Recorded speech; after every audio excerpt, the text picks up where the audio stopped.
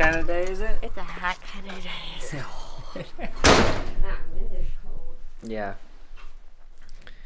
It's the wind that's killing us. Whew. But we're gonna go out this morning, take care of the chores, and then I gotta get some video editing done, and we're gonna work on some videos for you guys. We've been a little bit slack lately trying to get stuff done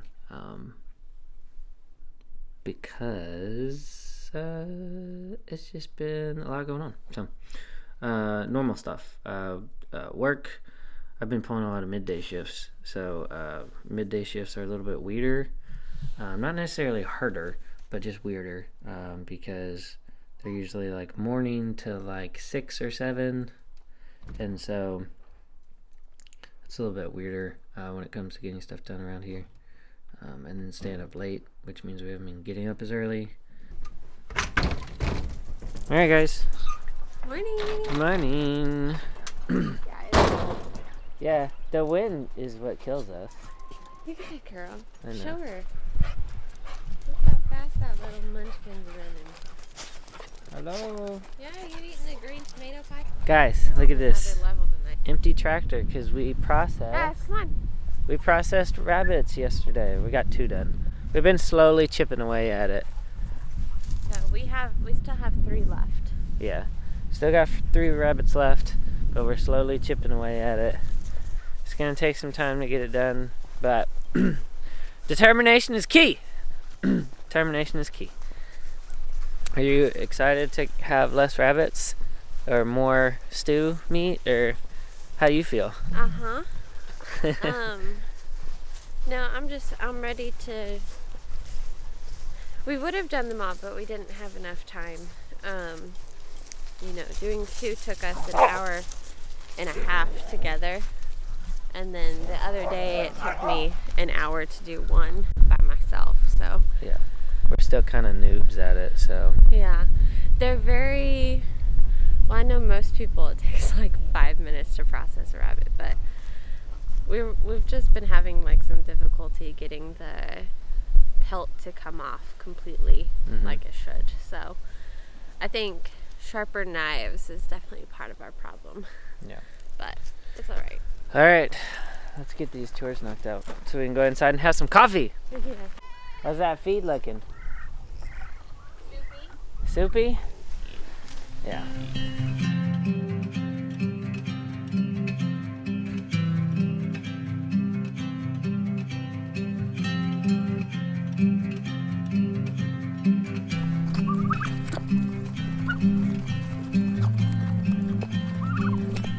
We had to turn the well pump off last night at like 10 o'clock because it just got so cold.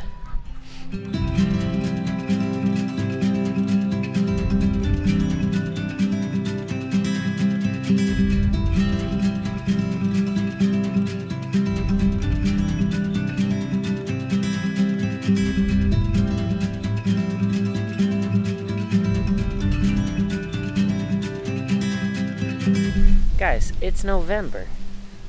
That's how crazy this weather has been. It's November, and we got roses over there.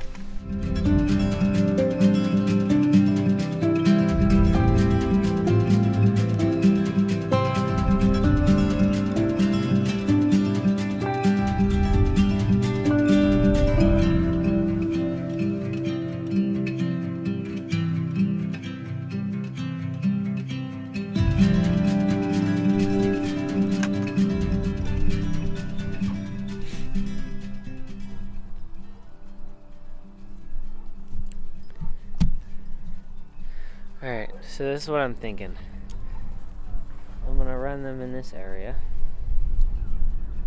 This is where we had planted the original garden with the squash and everything. And what I'm thinking is, run them in there, and then plant the cereal oats that I have after that. If I can plant the cereal oats, then I can put the goats over here at some point when the cereal oats start coming up in the winter. That's gonna be my plan. We'll see how that goes. Guys, you wanna see the other weirdest thing? So where we've run the chickens, the rest of the grass is dead, but look at this grass. And look at that grass. Look at that grass. It's kind of weird. But whatever's happening is pretty cool, because that means we're getting grass that's kind of lasting past this really cold, almost first frost time. So there's still stuff to eat.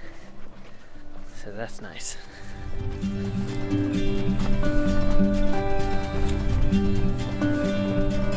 I have fed the pigs and the goats, and I'm working on feeding the chickens.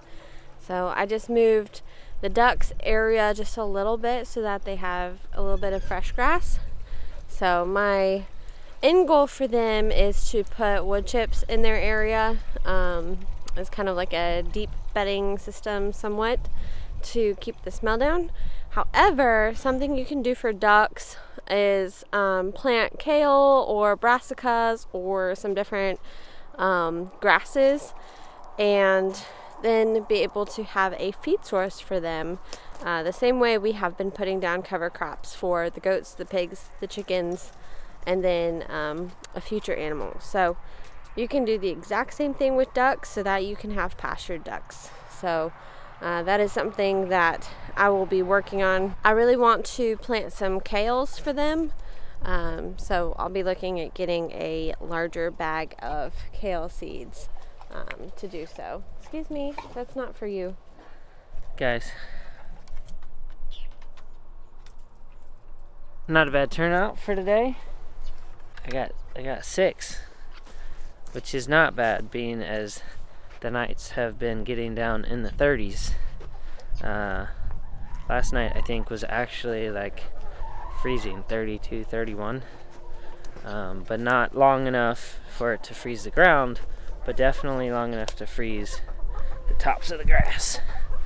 So not too bad, not too bad.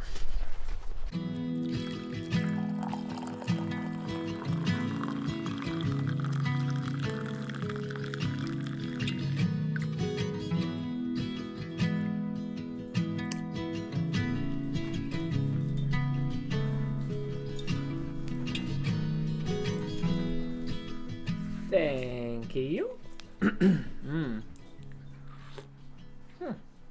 It's hot, but it's good. Thank you. You're welcome. I know this light is a little bit harsh, but I just wanted to talk to you guys about the importance of rest. Rest is a good thing, and I sometimes forget that. And I think that I have to go, and be superwoman and do all the things, and then I crash and burn. Today I am trying to focus on just resting, because I can feel my body saying, hey, you're not superwoman, let's not forget this. So I've got some nerve pain in my hips going on today, so we're just going to rest for the day, much like this little one needs to do. So we're gonna rest and take some time to just enjoy the dogs, probably do some hardcore snuggling on the couch. I feel a little weepy this morning, so I'm just gonna try to not cry today. Maybe cry if I really have to, but just focus today on just resting. It was one of those mornings where I didn't really want to get up out of bed, but I did anyways, because animals need to be fed. It's 3 o'clock, well, a little bit after. It's time for some playtime outside with the puppies. Hi, Mama. Come here.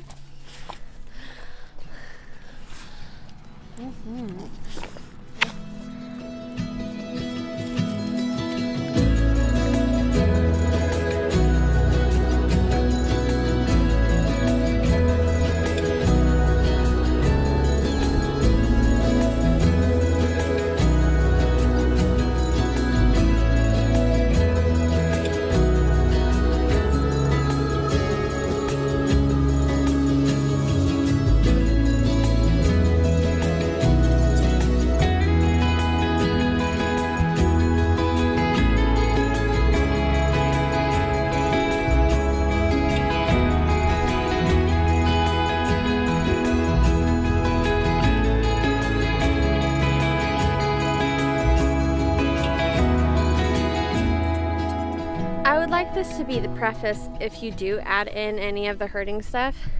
I am not a professional. I do not know what I'm doing. My dogs are not trained to herd. This is just simply working on their instinct, and I do not have dog-broke goats. So that is why they are charging my dogs and could not care less that my dogs are in there and kind of want to play more than be obedient. So I'm not a professional. I have never done this before. So do not grade too harshly on that.